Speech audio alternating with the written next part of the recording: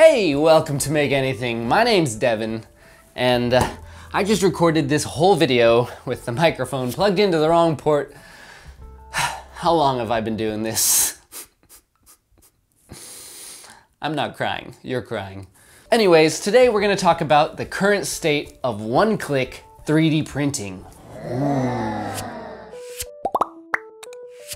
Cool. In reality, one-click 3D printing is kind of an over-exaggerated buzzword, but it represents the idea that a 3D printer is so easy that even the average person could use it. That's to say, it's as easy to use as a cell phone, a computer, a 2D printer, or just a printer, a dimensionally inadequate printer.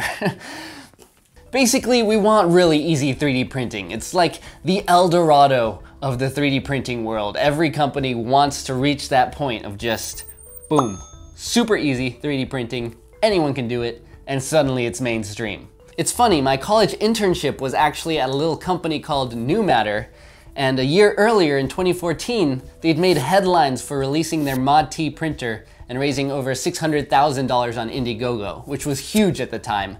And this printer was under $400. It was meant to be that really easy, one-click, super simple 3D printer, like the iPhone of 3D printers. They actually teamed up with Frog Design, which was the firm that designed a lot of early Apple products, and they helped make this super beautiful, polished-looking 3D printer, and it promised that one-click 3D printing experience. You had a web store where you could find a design you liked, click print on the website, and by Wi-Fi it would just be sent to the printer and start printing.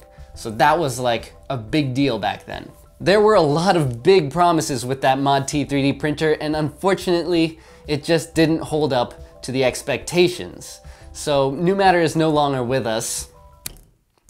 But the idea of super simple one-click 3D printing is still not dead, and that's what brings us here with me sitting next to this printer, which is called the BiQu Thunder.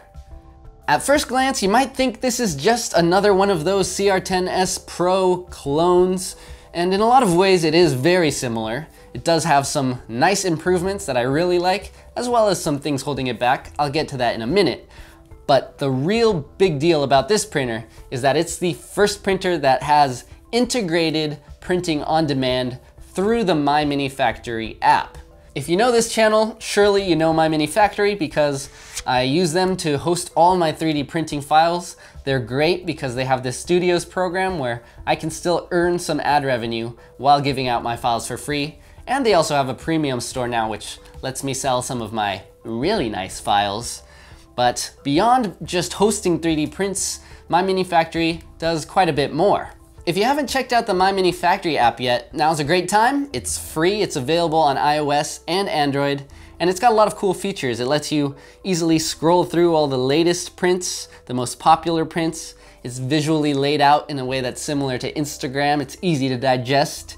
It also lets you easily take photos of prints and share those with the community, and it's got that print on demand feature built in.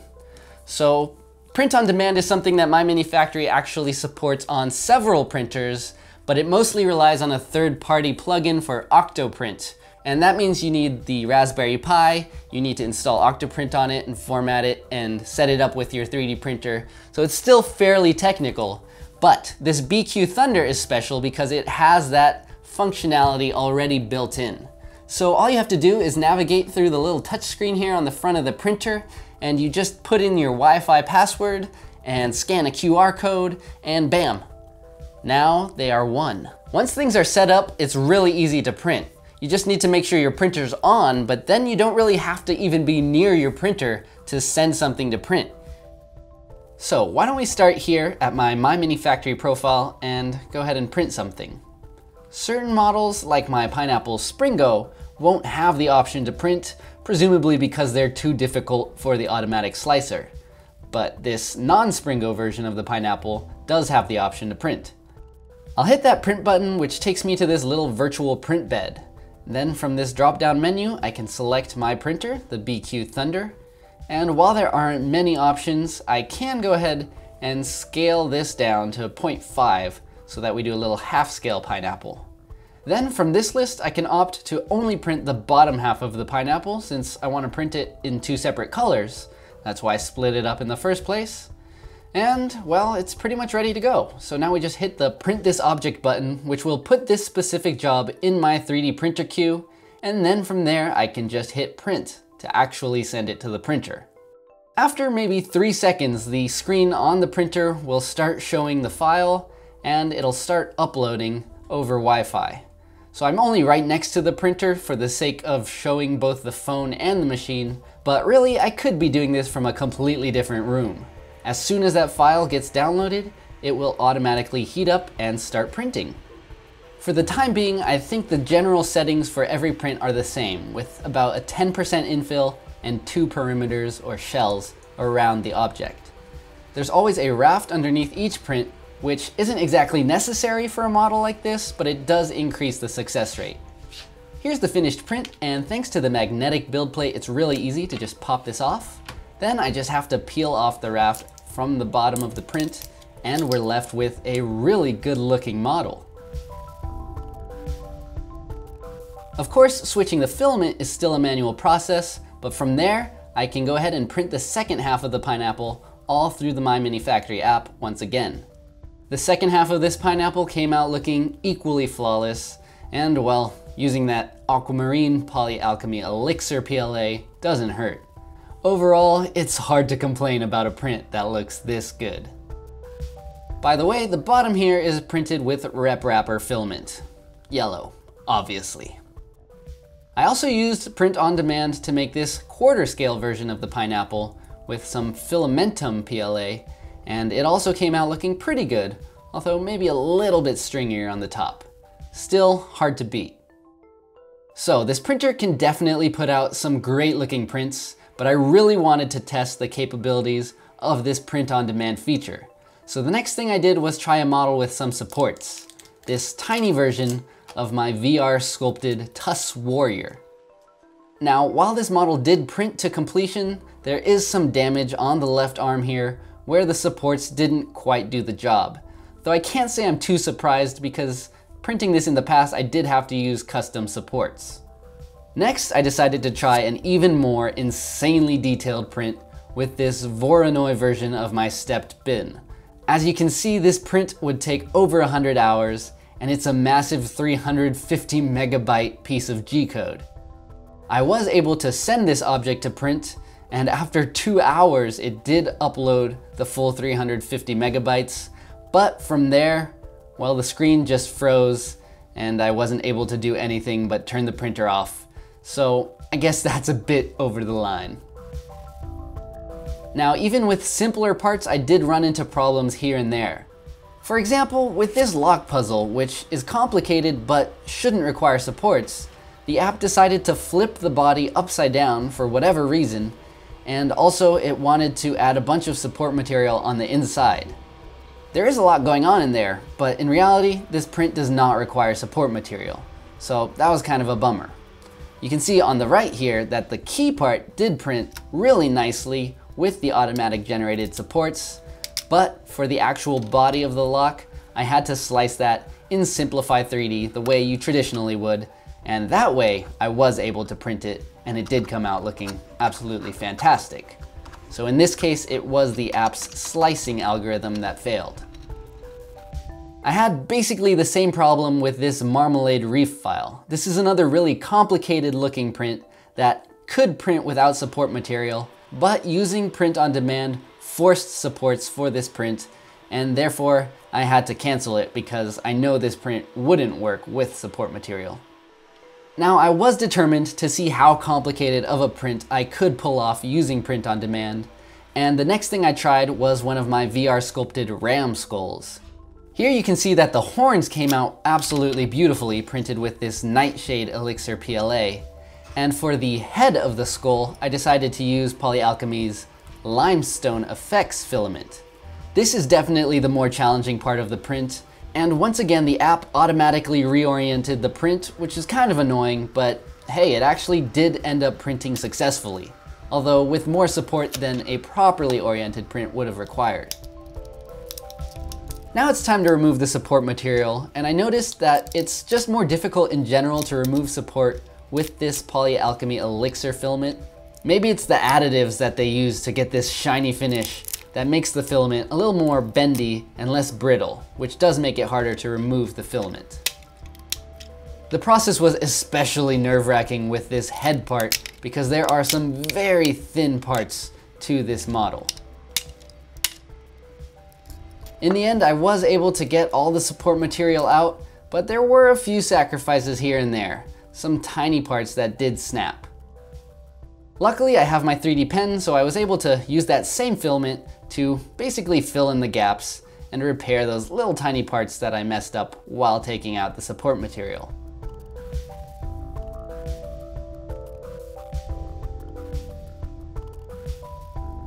I also used the pen to attach the horns to the skull, and while it did take a bit of extra post-processing, I was left with this really cool ram skull. Once again, as you can see, the print quality is absolutely fantastic off of this printer, even though that MyMiniFactory slicing algorithm did make some questionable choices. Well, that's about as much testing as I got in so far with this print on demand feature, but I also wanted to share a little bit of my thoughts on this printer. By no means is this a full 3D printer review, but considering this is the lone printer to have that print on demand integrated into it, I figure it's worth telling you what's good and what's not so good. For one thing, as I've said over and over again, the print quality is fantastic. You really can't expect much better than this from this type of printer.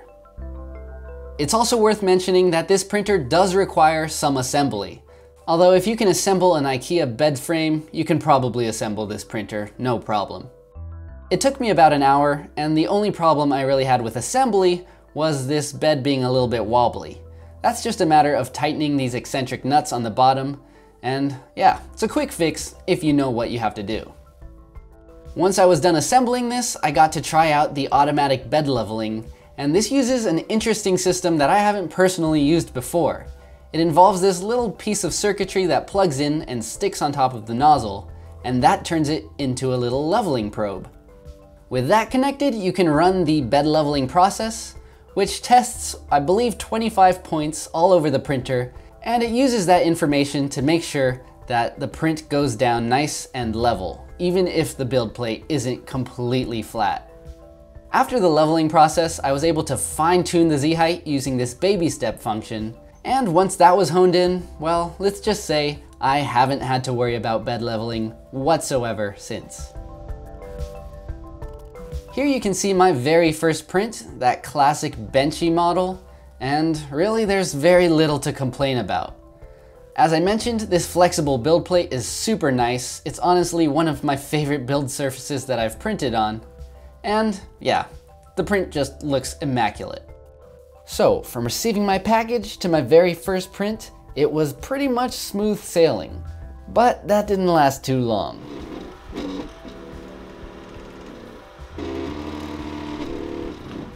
That's the sound of a failing stepper motor, and BiQu did have to send me a new stepper motor and driver for that Y-axis. Another problem I ran into was this giant crack that formed along the flexible build plate after I had a PETG print sticking a little bit too hard. I guess I bent that plate a bit too much, and that just led to that crack running down the entire plate. My final grievance with this printer has to do with the extruder block. It's basically just this block of metal. It has no lever for manually releasing that gear. So basically, you're forced to use the filament loading and unloading command through the printer UI, which isn't the worst, but it's a lot slower than just releasing the gear and pulling the filament out. But what's more annoying is that the filament has to enter this extruder block just perfectly in order to actually feed into the tube, otherwise it jams. So I found myself constantly having to feed the filament in and out, straightening it by hand and cutting it over and over again with the clippers until it just happened to enter perfectly right so that the filament goes straight into that PTFE tube. Then once the filament actually reaches the hot end, the extruder gear starts clicking, trying to push the filament through, And while it doesn't actually cause any noticeable problems, it is a bit concerning. Nevertheless, at the end of the day, this printer does produce some undeniably beautiful prints. It's got some neat features, and while I wouldn't call this my absolute favorite printer, I can't say I'm unhappy with it either. And for some people, I think that integrated print-on-demand feature could make this BiQu Thunder worth the little roadblocks I had here and there along the way. So there you have 3D printing on demand using the MyMiniFactory app.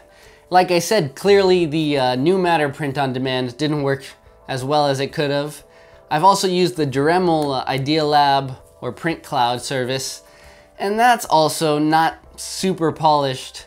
This is probably close to one of the best that I've used in terms of for the specific files that actually work really well with it, you get perfect prints and you don't have to touch a setting. It's actually pretty close to one-click printing. Clearly, there is still work that can be done to improve this, mostly in terms of print setup, and whether that's done by an algorithm or by a person, it could use some work. I think it should rely on the creators who are uploading the files, because if you're designing and printing files yourself, you probably know your way around the settings and slicer stuff. So it would be nice to, as the creator, when I upload something, be able to say specifically for each individual item, this is how it should be oriented, maybe even put custom supports in it, and all the specific print settings so that it will print as good as it possibly can and use the least material necessary.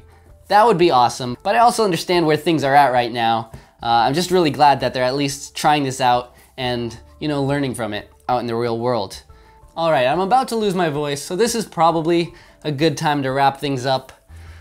I showed you 3D printing on demand with the MyMiniFactory app. I think it's really great. It's definitely got a long way to go, but I'm just glad it's happening.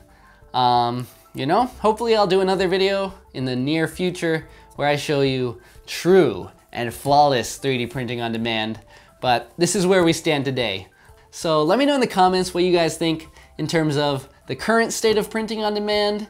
How soon do you think it's gonna be that easy? What needs to happen for it to be that easy? And how should we do it? Let us know. Leave a like if you liked the video. Subscribe if you wanna see more down the road. But that's it for now. So until next time, I'm Devin. This is Make Anything. And as always, stay inspired.